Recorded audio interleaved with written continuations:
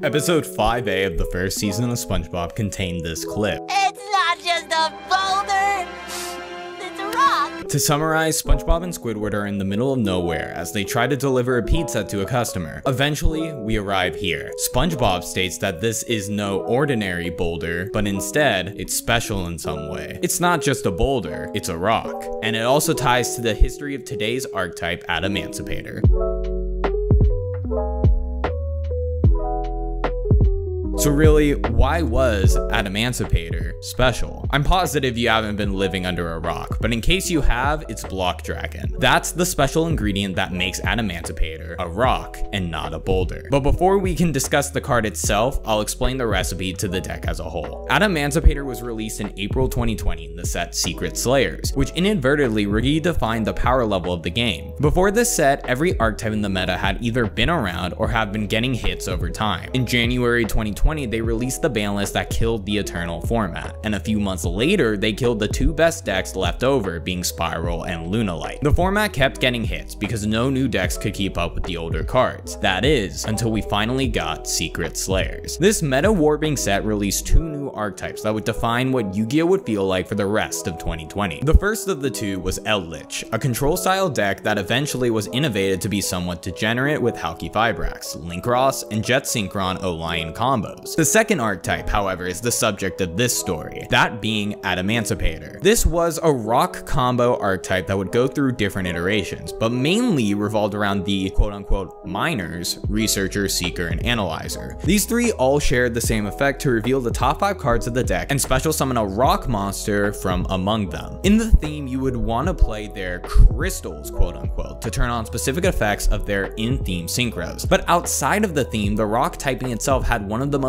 busted cards ever printed among them, that being Block Dragon. Now, while this video isn't about the history of Block Dragon, it's important to recognize that this card is what made the deck so bonkers. It's such a crazy card, in fact, that before we even got the right shell to utilize this dragon, we would see different archetypes try to abuse Block Dragon for the insane value it provides. This was most notably seen in Block Dragon Burning Abyss. Block Dragon has 3 effects. The first is to banish 3 earth monsters in order to summon itself from the hand or graveyard, and you could do this as often as possible. The second effect gives rock monsters protection from card effect destruction, which was definitely not necessary, but made the deck even stronger for no reason. Finally, and most importantly, when it was sent from the field to the graveyard, you can add up to 3 rock monsters as long as their levels in total equal 8. So long story short, it's an infinitely recurable body that every turn can search 3 monsters for free. It's not even that the cards are bad, because conveniently all 3 miners are incredibly powerful, and yet their total levels are 8, being 2 level 2s and 1 level 4. Go figure. It's no coincidence either, as there is no way Konami didn't have Block Dragon in mind when printing this archetype. The problem is, no one expected for the deck to evolve as it did. One other key piece is the Kawaki Mirus, but specifically Kawaki Miru Guardian. This rock monster can be summoned off the miners, and when this occurs, you can at any point Tribute Guardian to negate a monster effect. This specifically was ridiculous for the deck, as it made it so difficult to hand trap them. If you don't hand trap a miner, they'll hit a guardian and negate your hand trap. If you use a hand trap, they'll make Halki-Fibrax and still full combo. Through multiple hand traps, they can just summon Block Dragon and push through everything. This deck in its prime was, to put it bluntly, toxic. It could push through so many hand traps with ease, and anytime they saw a Block Dragon, it felt like the game was automatically over. Now, to be fair, there are problems with the archetype. It was somewhat normal summon reliant, and without access to your miners, the deck didn't feel like it was doing anything. Regardless of these faults, however, the deck was definitely consistent and absurd for its time. It had all the right pieces to be meta and then some. Resiliency, longevity, power, and more. It had the pieces to a point where it genuinely is one of the most powerful decks ever conceived. Now that we understand the basics of the deck, it's time to dig further and figure out the history of this insanely strong archetype.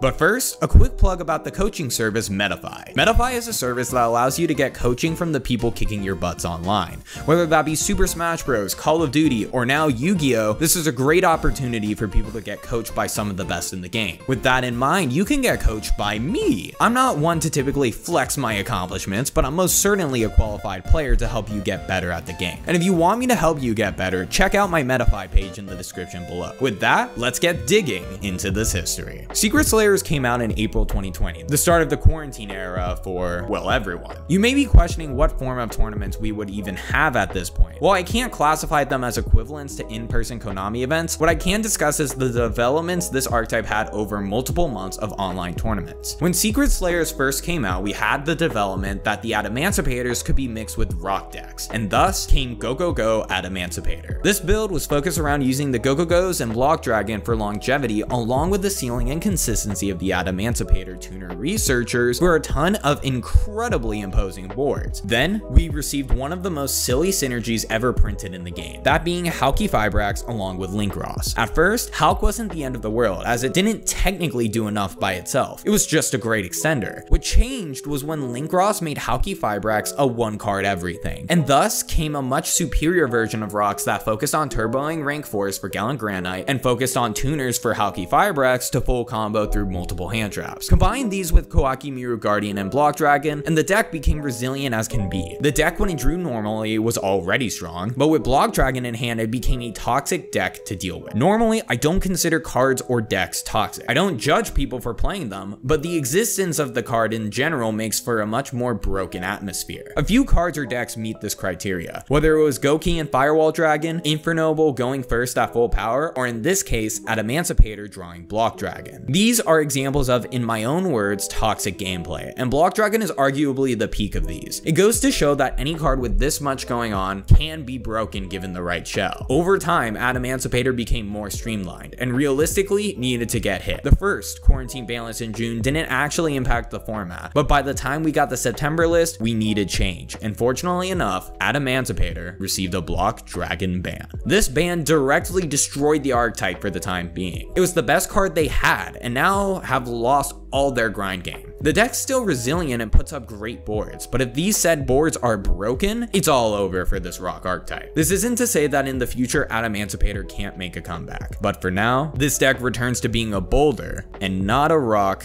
like before. Rocks. Thank you all so much for watching. I hope you enjoyed. Just so you all know, I have an editor now. Say hi, Dyer. Hi, Dyer. Check me out here. So this is going to enable me to post more often, and I could not be more happy about working with Dyer. I'm happy to have him on, I guess, the BladeYGO team. Thank you all so much for watching, and with that, I hope to see you soon.